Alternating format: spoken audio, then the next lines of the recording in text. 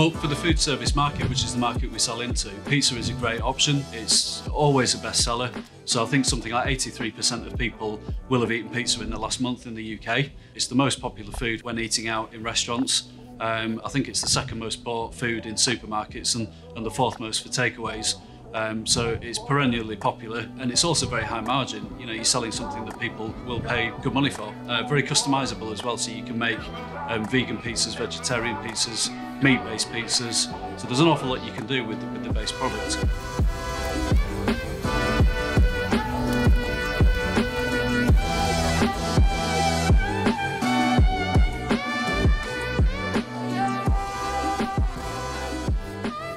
I'm James Sturdy. The company's Sturdy Foods, a company that I founded in 2013. We manufacture a range of quality pies, and then we're well known for doing sourdough pizza products. So we produce pizza dough balls, pizza bases, and we give operators the opportunity to serve great quality products and consistent products, but without needing skilled labour in-house. Today, welcome to our production kitchen. I'm going to give you a really quick demonstration of one of our best-selling products, which are these sourdough pizza bases. These are a great way to serve fantastic quality pizza, really quick to serve, really simple to serve, cook in just a few minutes.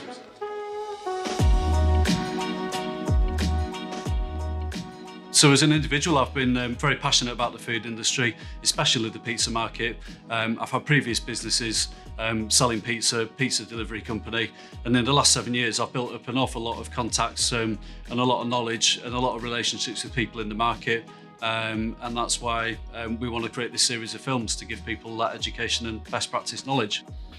Davide, you've worked in a lot of restaurants, you've developed menus, so talk us through a little bit about what are the common mistakes people make when they're starting to serve pizza. So if you're starting from scratch, what pitfalls are there that you need to avoid? I think the most common mistake that I've seen around is to have a very large and wide menu with a lot of toppings, so which actually complicates the operation and the smoothness of the service.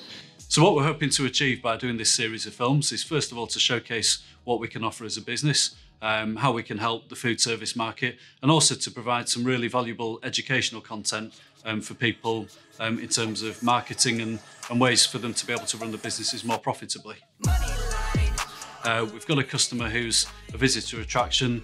They sold £150,000 worth of pizza last year, and we set them up with a £3,000 investment. We've supplied the pizza bases going forward to them, and they've done incredibly well with it. So they've more than paid for the investment there. That is a hell of an investment, isn't it? £3 grand. Yeah, pretty good, isn't it? Why are pizzas such a good option for restaurants and cafes and bars? Number one, it's always popular. So 83% of people in the last month will have eaten pizza in the UK. It always sells on the menu. It's high margin and it's really adaptable. It's able to be changed according to tastes. It's a product that a lot of people think is going to be expensive and difficult to put on the menu, and we're here to show you that that's not necessarily the case. So as well as supplying products, we've also got knowledge and expertise with various partners. We have companies that we can recommend for equipment, for ovens, for training. We can help with menu development. We can help with the whole package to be able to get pizza on the menu and get it selling and get people making more money.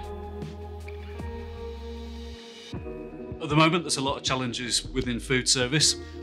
One of the biggest challenges is making sure menus are simpler, making sure there's less contact and food handling, making sure we've got things on the menu that people are going to want to eat and they're going to want to eat regularly and come back for. So that's a big challenge which having pizza on the menu can really help solve. So in future films, we're going to be covering how to make the best product you can, how to serve the best product you can. And that's interesting, 70%. Isn't it? Because we can make very different dough, can't we, with different water percentages. Correct. So what happens if we put more or less water in the dough then, Davide? So we change completely our recipe. We're going to be covering how you deliver the product, so what equipment we might need, what space requirements we might need, and that's going to be different for every situation. And then we're also going to cover, once we've got pizza on the menu, how do we then market it and get more people in and get more pizza sold?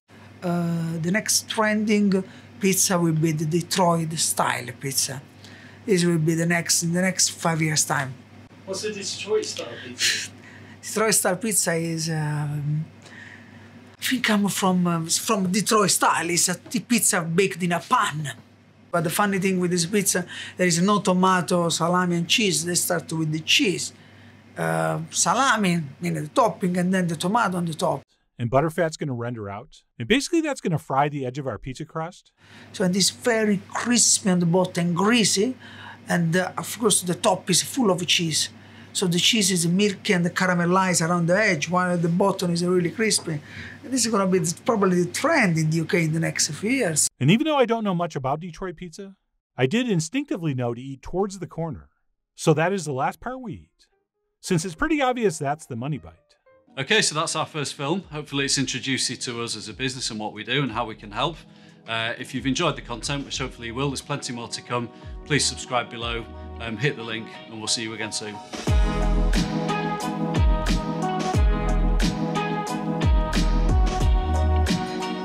So the type of people that this content should be interesting and educating. Oh dear. What's that? Ice cream? It's like a sandwich van, I think it comes round. Cool. What a sandwich.